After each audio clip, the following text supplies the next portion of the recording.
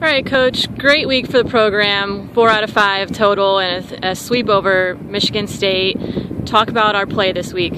I thought we got better every day this week. We started doing the little things right. Offensively, the biggest part was we started getting clutch hits, and that's exactly what we've been missing all along.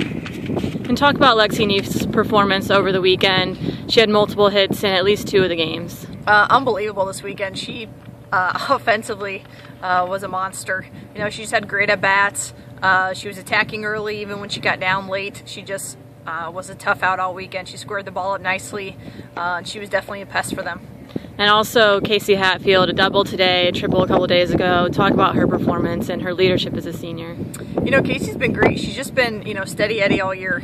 She doesn't really go up and down. She just keeps having quality at bats, and nothing really affects her, whether it's a bad at bat or a defensive play. She's just been attacking.